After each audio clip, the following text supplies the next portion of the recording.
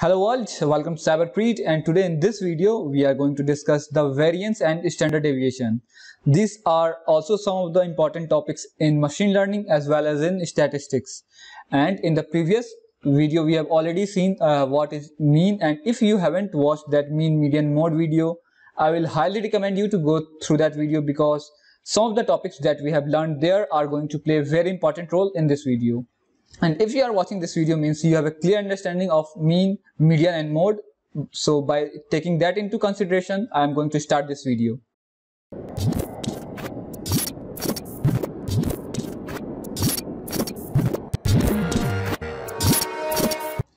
So here you can see some of the basic plots are plotted here. So for now, please don't focus on those basic plots. First, let us see what is variance. So here I have written the same code for finding the mean. So I discovered out the mean using the np.mean in our iris dataset of petal length as we have done previous. So as you can see here, we have already covered this topic of finding the mean. And once we found out the mean, we are also finding the standard deviation. So to understand the standard deviation, we should first understand the variance. So what is variance? So if you try to explain variance, variance is just the measure of distance between the two given points. So let me show you. So let us suppose that we have find out the mean, and the mean here is 1.14. So let me simply draw a line, and I know this is not a straight line, but let us think that this is the mean, and the mean here is 1.464. so this is our mean, and if there is some point here which is, let's say, 2.123, then the variance is basically the total distance between this point 1.4 and this point 2.123.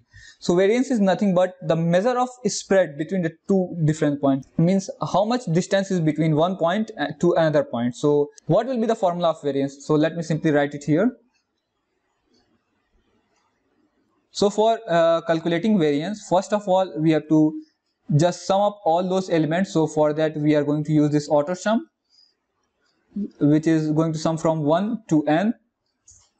And then we are trying to find the distance between the mean. So this is basically the mean, as we have seen that this is the mean, and we are trying to find the distance from the mean, means how much the point is basically getting spread from its mean. So for that, if we suppose that this is our mean, and we know that we represent mean as mu, and suppose that this point is basically xi.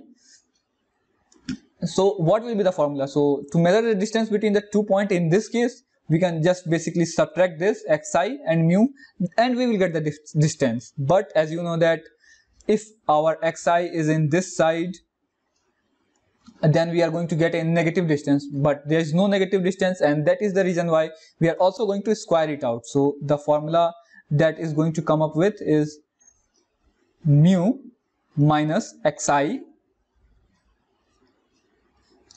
and we are going to square them because we don't want any negative distance, and that is the reason why we are basically squaring them up.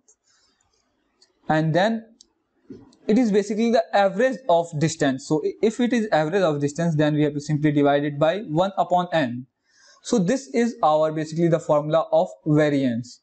In variance, what we are basically trying to do in variance, we are basically trying to find the average distance between all of the points from its mean. So if the one point is here xi, and let us suppose that one other point is here x2, and it is like 1.01. so we are basically trying to find the distance between the point, like what distance does it have from here to here.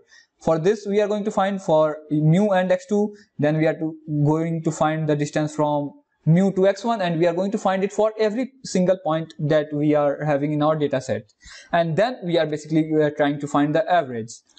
So if we are trying to read this in simple English, then we can basically say that it is basically the squared distance average from the mean, and that is what our variance is. So if we just use square root to our variance, and let us suppose that this is our variance, and then when we are going to square root our variance, then the variance will look something like this. It will be square root of the average of So this is basically taking the average of the squared distance. So squared distance can be written as mu minus xi squared.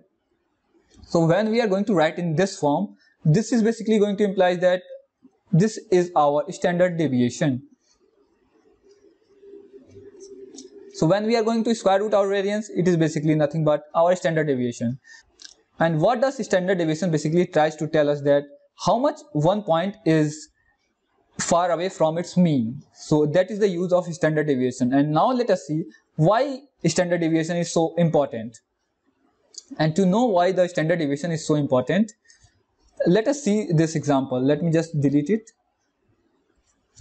And so with the help of some of the basic Python, we can basically plot them. But what if we don't have this plot? Because earlier days we don't have the plots and this technology to basically plot the data. What people do in earlier days, so if we know the mean and standard deviation, we can basically draw this plot by ourselves. So let me explain you how we can do that.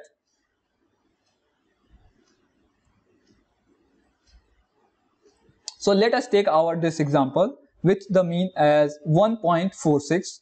So I'll first draw a simple line, and we can simply say that the mean is somewhat 1.46, and then the mean for this iris satosa, which is 1.46, the standard deviation for this is 0.17.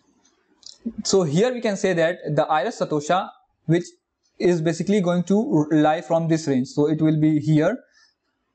So here we can say that 1.46 minus 0.1717 and the numbers. So this point will be in negative side because this is on the left, and the number to the right will be here, and here the number will be 1.46 plus 0.1717.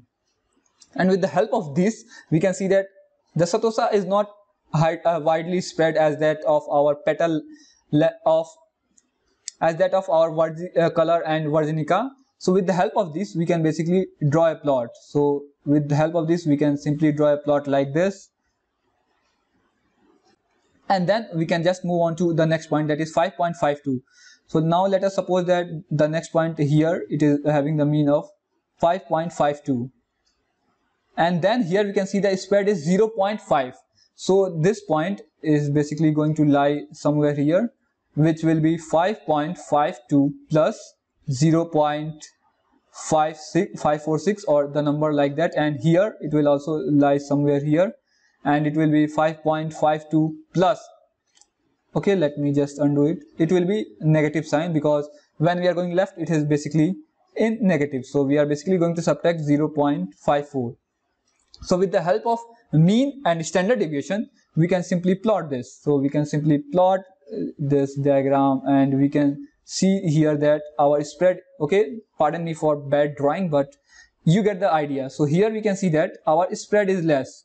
So here the distance between this spread is small because here our standard deviation is also small, and here we can see that the spread is much higher as compared to our satosha. So this is basically our satosha, and this is basically our virginica. So here we can see that the satosa have the less spread and virginica have the higher spread. So with the help of these two, we can basically extract much information by just seeing at the mean and the variance or standard deviation, and we can simply draw this plot that we are basically seeing here, that we draw using Seaborn. Well, this plot is following the bell curve. As you can see that it just looks somewhat like the shape of our bell. So here we can see that this is also looking the same, and this is also looking the same. It is like bell curve, and this is most popular in probability and statistics, and we are going to take a look at them. And this is basically our bell curve, which is also known as normal distribution or Gaussian distribution. And by just looking at this plot, we can extract much information about the particular given data with just our mean and standard deviation. So this is why the mean and standard deviation are so important topics in our data science and in statistics in general. So once we will learn our normal distribution, There we are going to see how much important role that this distributions play. Like just by looking at this data, we can say that what is the probability of data that is going to be somewhat here. So here we can say that if we ask the probability of data point going to be here, we can simply calculate it just by using the mean end mode. And that is the video that is going to come up next, with where we are going to discuss about the bell curve or normal distribution or Gaussian distribution. It has so many names and it is so important distribution. So it is the most important distribution and we are going to discuss it in great detail in our upcoming videos. So please make sure to subscribe to our channel. And now let us just move on to how we are going to implement this standard deviation, because once we are just going to implement this in our own language or in our own codes, then we can get a very clear understanding about what is happening inside our standard deviation. So let me just clear it out.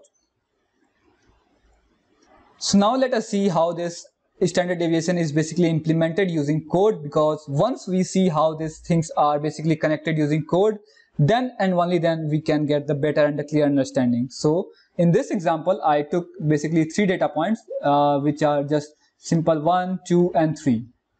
So if you remember the formula of standard deviation, it is basically the under root of 1 upon n summation over I equal to 1 to n, and then we are basically squaring the distance, which is basically xi minus mu squared.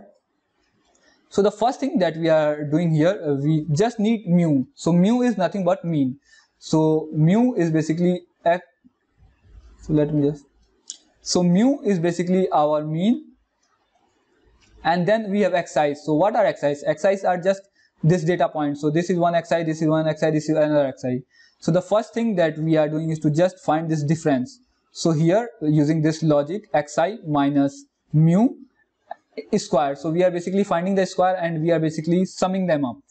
And once we find the sum of all these functions, we are basically dividing it by 1 upon n. So to divide it by 1 upon n, we just wrote std is equal to the sum. This sum is basically s, and then we are just dividing by total number of elements, that are 3.